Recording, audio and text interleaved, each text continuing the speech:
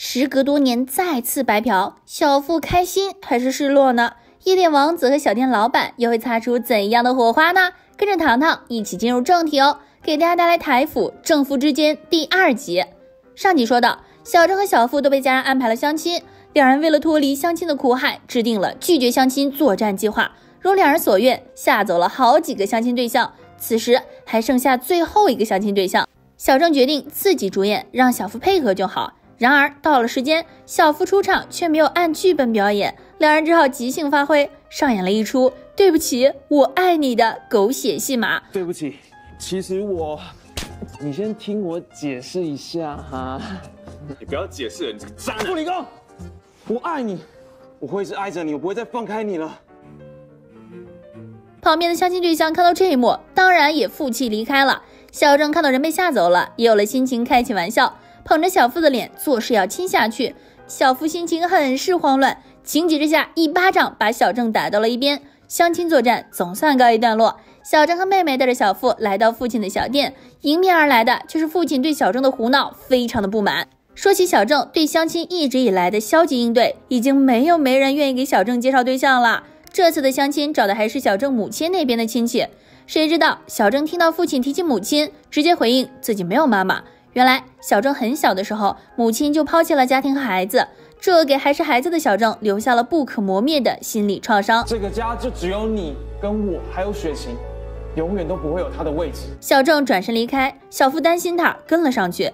原来小郑一直打离婚官司，也有母亲抛弃家庭的原因。如果不爱了，把对方绑在身边，你觉得惩罚的人是谁？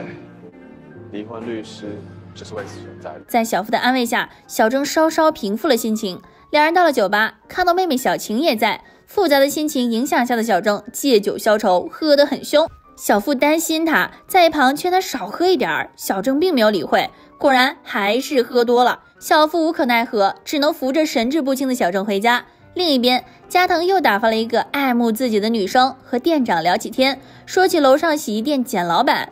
店长与他积怨已久，反倒是加藤说起他觉得可爱。画面一转，就是洗衣店简老板苦恼于楼下酒吧的吵闹，无奈戴上了耳机，才能闲适的享受愉悦的咖啡时光。这边小傅终于把小郑带回了家，看着他还在耍酒疯，想要拉他回房间休息，小郑不愿意，还借着酒劲儿调戏小傅。调戏完还神情认真的说着撩人的话。不理工，谢谢你一直陪我。这酒后调戏深情撩拨，惹得小傅疯狂心动，还无可奈何，猝不及防被小郑拉着扑倒在了沙发上，两人刚好吻在了一起。小傅震惊的睁大了眼睛，愣在了那里，也悄悄红了耳朵。这灯光，这氛围，妙啊！小傅刚反应过来想要起身，就被小郑抱住，狠狠亲了上去。小傅慌乱挣扎着站了起来，看着醉酒的小郑，心情复杂，不知是欣喜他吻，还是恼怒他的轻薄。像多年前一样，我会一直陪在你身边。他的醉酒玩笑，自己却当了真。次日一大早，简老板开门营业，却看到了门口堆满了垃圾。此时对隔壁酒吧新仇加旧恨，气不打一处来，想要敲门找他们理论理论。与此同时，小郑刚刚宿醉醒来，又是熟练的拿着小傅的水杯，却突然对着小傅说了声抱歉。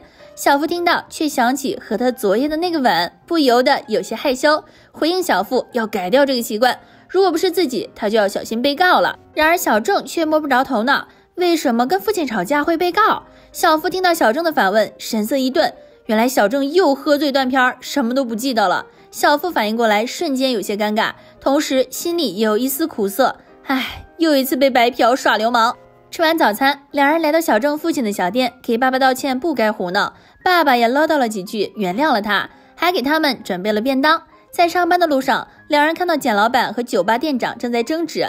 简老板因为门口被扔的垃圾拦住了酒吧店长，两人本就不对付，毫不意外吵了起来。眼看简老板一人落了下风，加藤及时赶到，制止了双方的争吵。副 CP 终于相遇，他们会擦出怎样的火花呢？小傅时隔多年又被白嫖，小郑什么时候才会喜欢上他？完结撒花，关注糖糖带你追更哦！集美们别忘给糖糖点个赞哟！咱们下期视频不见不散。